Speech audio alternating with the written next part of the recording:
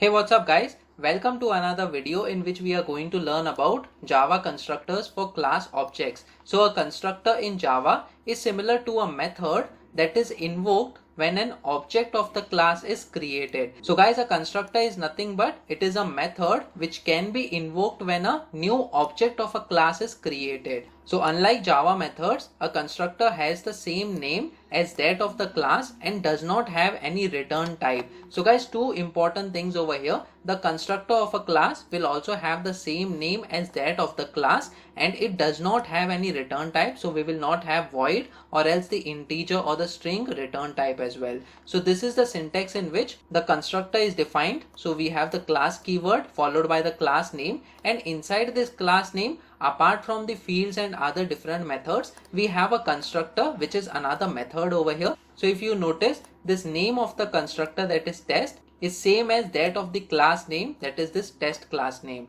And then we have the constructor body inside these curly brackets. Now guys, in Java we have different types of constructors. So constructors can be divided into three types. So first of all, there is no argument constructor. So this is the modifier and then the constructor name. So it is not having any parameters over here. And then we are having the body of the constructor. The second type is parameterized constructor. So in this type of constructor, we can also pass the parameter over here inside these open and close brackets. And then again, we will have the body of the constructor in order to initialize some fields or do some mathematic operations as well. And then there is a third kind, that is a default constructor. So if we do not create any constructor, that is neither a no argument constructor nor the parameterized constructor, so what happens is Java compiler automatically creates a no argument constructor during the execution of the program. So guys, this we have seen previously while creating the animal class and animal object. So guys, all these things we are going to see with the help of examples.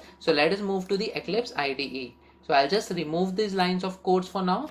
So we have cleared all the code for now and we just have public class Java test class, that is the main class, and then inside that we have the main method. So guys, we are going to create the class, again the same class we are going to create with the class keyword followed by the name of the class, that is animal. So this we had created previously, and this animal is going to have two things. So the very first thing is a field which will be of type string and the variable name will be name. So this is the name field, and we will have the display name method in order to display the name of that animal. So we will have void followed by display name.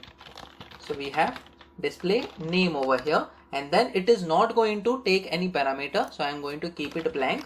And then what we are going to do is we are just going to print the name of the animal. So we have name of animal is, and then we have plus operator followed by name. So guys, this will help us in order to print the name of this animal which is related to the object that we are going to create in the main method. So guys, let us create an object now. So in order to create the object, we have to use the class name. So I'll just copy this and paste this over here, and then we will have the object name as animal1 and then followed by equal to operator, new operator, and then the name of the class, that is animal, followed by open and close brackets. So guys, this is the third type of constructor that we have seen over here, that is a default constructor. So since we are not providing any constructor for now, that is no argument constructor is not there, parameterized constructor is not there, so internally the Java compiler automatically creates a no argument constructor during the execution of the program. So let me just save this file and try running this code. So I've saved this file and try running this code. So guys, nothing is happening over here. That's because we have not assigned any value to this name field. So what we will do is we will use this object name, that is animal1, and then dot followed by name, and then the name of the animal, we'll just assign it the value as dog. And then guys, we are going to call the function that is display name. So animal1 dot, and then we have display name as the method to be called in order to print the name of the animal. So I'll just save this file and try running this code. So as we can see, name of animal is dog. And then guys, it depends on you what value you provide to the name field of the animal class. I'll just save this file and try running this code now. So we have name of animal is cat. So it depends on this value what the name of the animal is, and accordingly the name of the animal will get printed. Now guys, another important thing, where is the use of the constructor over here? So since this is a third type of constructor, we are not providing any constructor, and internally the Java compiler is providing a constructor. But explicitly we can also provide a constructor from our side. So let us understand this with the help of example. So in order to provide the name of the animal, not inside the main method but within the constructor, we have to create a constructor over here. So guys, what are the rules in order to create the constructor? It is not going to have any return type. So this void or integer data type will not be there, but it is going to have the same name as that of the class. So I'll just copy this name over here, that is a class name, and paste this over here animal, and then we are going to have the open and close brackets. So guys, the very first thing that we are going to see is no arguments constructor. That is the first type of constructor over here. So what we will have is, we will not have any parameter, and then inside these curly braces what I will do is this name, that is name, I'll just set the name as, let's say, dog over here. So I have provided dog over here.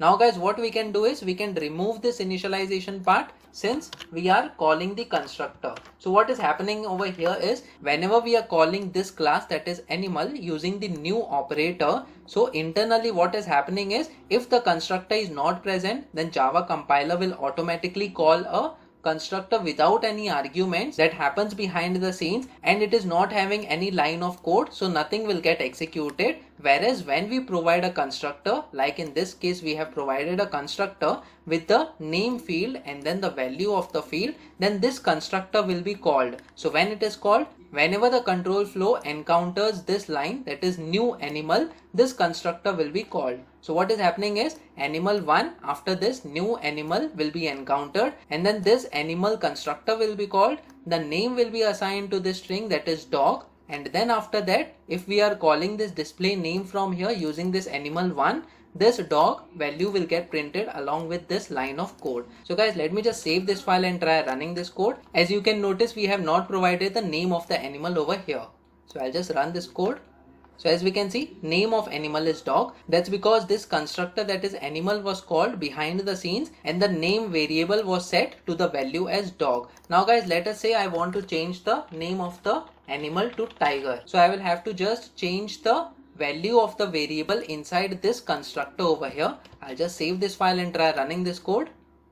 So as we can see, name of animal is tiger, and in this way we can easily use the constructor. Always remember that whenever we are using the new keyword followed by the name of the class, this is the instance where the constructor will be called. So this constructor is called, and then the name is assigned, or any other field that you want to assign will be assigned over here. But guys, there is a limitation in this case. So whenever we are using this particular method of assigning the name variable a particular value, so this is tiger. So next time, let's say we want another object to be created. So I'll just copy this. So I'll copy this and paste it over here. And then we have another object, let's say animal 2. And we are calling this animal2.display name, but there is no way in order to change the name of the animal2 to some other value, since we are just providing name as tiger. So both the objects, that is animal1 and animal2, both will have the same name, that is tiger. That's because we are having only one constructor, and this constructor belongs to the entire class, whereas these two objects are different objects. Let me just save this file and try running this code to show you the output. So as we can see, name of animal is tiger, that is of the animal1 display name, and then again name of animal is tiger, that is again of animal2 display name. So guys, in order to overcome this limitation, what we can do is we can take a parameterized constructor. So as you can see, we have the second type of constructor, that is parameterized, which will take a particular parameter over here, and that parameter will be used in order to assign any value to any fields in the class. So guys, let us understand this with the help of example. What I will do is, over here the string name is the field, but what I will do is I will provide the parameter as a string over here, and let's say we provide it as text. And now what will happen is the text will be coming from these brackets. So as you can see, there is a red line now over here. That's because the constructor animal is undefined. So we do not have any constructor without any parameter, since we are expecting a parameter over here of type string. So we will provide the parameter as well. But over here, before providing the parameter, what I will do is the name value should be assigned with the value that is coming from text. So I'll just copy this and paste this over here.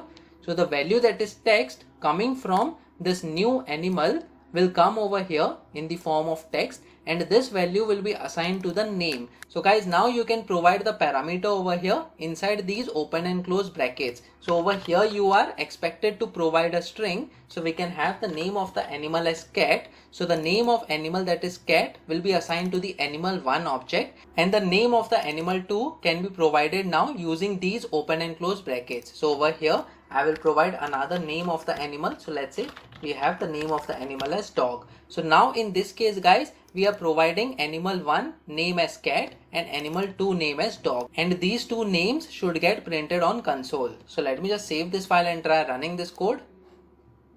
So as we can see, name of animal is cat and name of animal is dog. That's because we have provided these parameters, and using this constructor, the text is helping us in order to assign the value to this name field. And guys, in this way we can easily use either the no argument constructor or even a parameterized constructor based on our requirements. So guys, I hope you have learned a lot about classes and objects, and along with that you have also learned about constructors and how we can assign the value to these fields inside the classes based on the constructors. So that's it in this video. Please make sure that you practice on your own so that you come to know about different outputs based on your different inputs. Please make sure that you like this video so that it reaches to more people, and subscribe to this channel so that you get the notifications on upcoming videos as well. The next video that we are going to talk about is strings in Java programming. So stay tuned.